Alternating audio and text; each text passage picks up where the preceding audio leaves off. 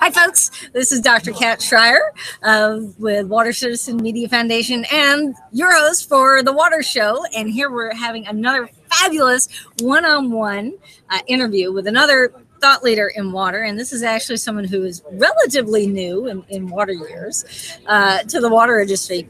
Author Seth Siegel, who has written a book that's really changing the way people are thinking and talking about water in a very exciting way. Thanks for talking with us. Thank you. I'm glad to be here. And I never knew before today that cats and water go together, but I guess Kat, you do water very well. Thank you. You used to be called Water Cat Consultant back in the day.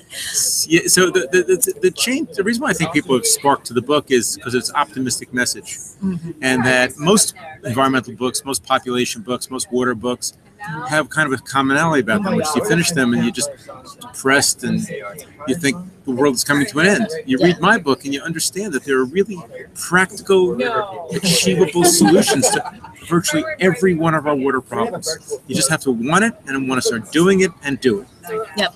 Yeah, absolutely. And you know, I think that's something we have in common is the way we do water stories at WaterCitizen News, and the Water Show is really, not shying away from, it's not about greenwashing or blue washing or whatever. It's, but, talking about not just the problems, but also the solutions that are out there. Right. So, and the innovations and just the passion and the excitement that people have. I mean, it's not about the water, it's about the citizens, it's about people and their passion for water and for doing something about water. Now, you talked about in looking for new models. So kind of explain to the folks out there if they haven't read the book. Not that anyone hasn't, of course, everyone's read the book, but in case they haven't. So, what was the name of this thing again? The book, or the book. The book's called "Let There Be Water: Israel's Solution for a Water-Starved World." Thank you for that, allowing me that shameless plug. Good.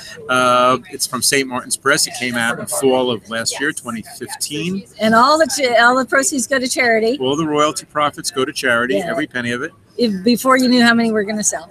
I think I tell you something, as kind of a do-gooder personality, I like the idea that the more I can give away, the happier I am.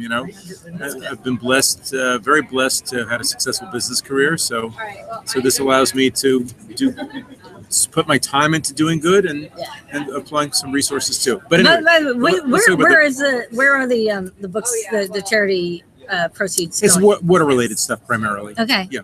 Let me say the how the book came about was about 5 years ago. I read a just declassified U.S. government report that said, from the National Intelligence Council, it said that we're going to be going into a period of growing water scarcity, and that by the year 2025, about 60% of the world's landmass and billions of people will be suffering from water scarcity. And when I heard that as a concerned citizen, I said to myself, I really want to engage on this issue and figure out what are some of the ways we can solve this problem. And I looked around the world for models.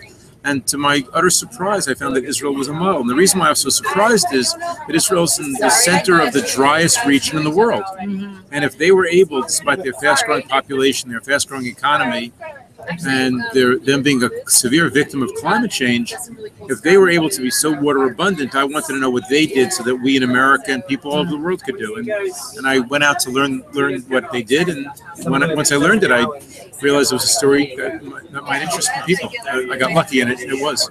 It's kind of funny, and you talked about looking at other countries, Australia, and other places Singapore, that were not the best model, and just that experience of the awareness level. I mean, I think for me it was similar when I went from being out east to Colorado State, and suddenly the taxi drivers were explaining to me how the Denver aquifers worked, and that there are certain pockets around the country. We looked at New Orleans, high level of water awareness in small regions where there is both media activity in covering water stories better, and just that in-your-face stuff going on, hurricane floods. I would make it a hierarchy so that surely awareness is important. But I would also say that even in places where there's awareness, there isn't always action.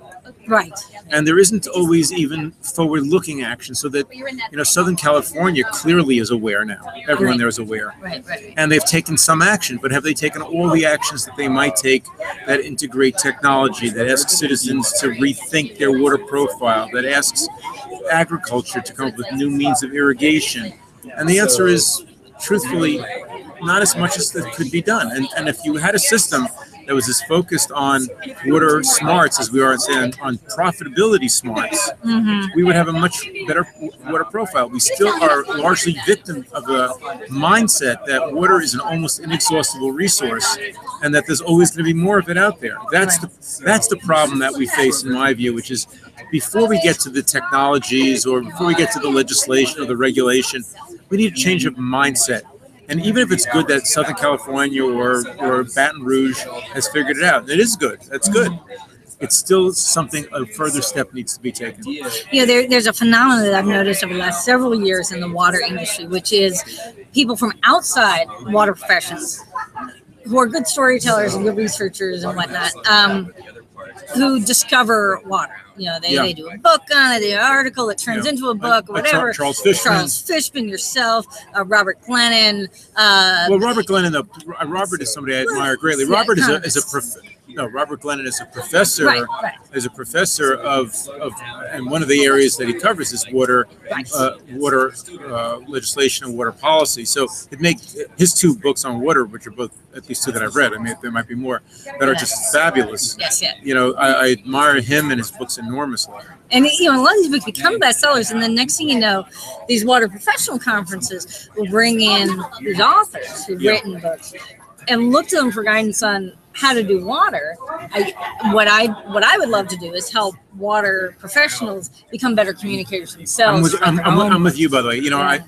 I frequently will start speaking before big conferences and say, I got news for everyone here. There's one person in this room who clearly knows less about water than anybody else, and that's me. And I'm the guy on stage with the spotlight on me, and there's something sort of counterintuitive about that.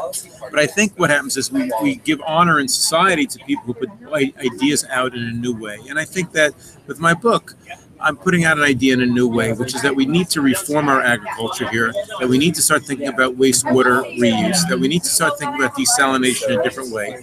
It doesn't mean that I understand how any of these three or other technologies work. It doesn't mean that. Certainly people at this conference that we're at know it better than I do. But what's different between me and with Charles Fishman and others is the idea that we're thinking about it, maybe because we're outsiders, we're able to think about it in a slightly different way. And I think that that's actually helpful to everybody. I don't pretend to be a water expert, and I've been offered opportunities to teach college courses, and I always say, forget it. I don't know that stuff. Well, I think there's a lot within the industry that kind of holds people back from. But I wish there were 20 water books a year that were of note, and I would agree with you. I wish that water professionals started writing these books. Yeah, I want to see more water celebrities who are able to speak on camera. We do coaching for that sort of thing for people who want to be spokespersons, because we talk about the pipes being buried no longer, where our professionals also need to be buried no longer. Get out, be speakers, be authors, have your own water show. But I think in all of the above also works. In other words, I would not have written my book had this book been written.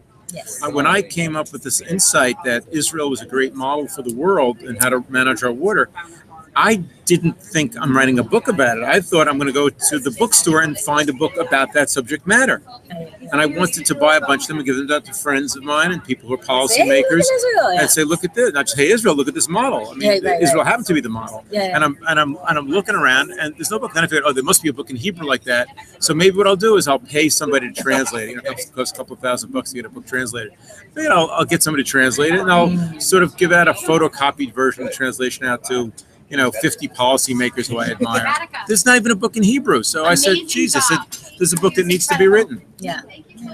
Well, there are many great stories in water. There are many great books to be written. I really appreciate your writing this book. It is certainly shaking things up. And St. Martin's Press has sent me a contract for another water book. So yes, tell us about your next book. Well, it's going to be more focused on water policy. No, Believe me, I got so many hours at the keyboard between now and then that there's plenty of time to think about how to plug it. Yeah. Right now, we won't right book now, you for the conference this fall. Maybe in 2018, 2018, 20. So mark that in your calendars if you're no planning the next water conference. doubt. So what is this one? It's going to be more water policy. It's going to be more this book that I wrote first, Let There Be Water, is more descriptive of what Israel did. Right. I want the next book to be more prescriptive. I want to take the learnings I've gotten from traveling around since the book has come out and speaking to water professionals. I want to synthesize their thoughts on what are the best ways we're going to fix our water future here in America. So the first one was to give a model, and the second one is just to identify what are the problems and how we're going to fix it.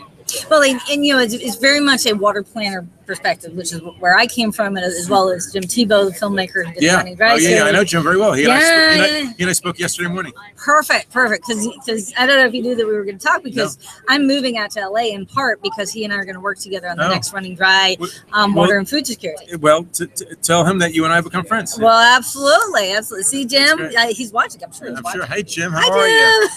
Okay, maybe Jim's the only one watching this. Anyway, no, plenty of people will be watching that. I hate to do this, but if I miss my flight, I'm going to have bigger problems. Okay, darling. Well, thank you so much for being here. Yeah, thank you. This is the beginning of a beautiful friendship. I love it. All right. And thank you if you're watching this anywhere other than thewatershow.org. Come on over there. That's where the discussion is. That's where all the downloads and the extra videos are. And look forward to seeing you there.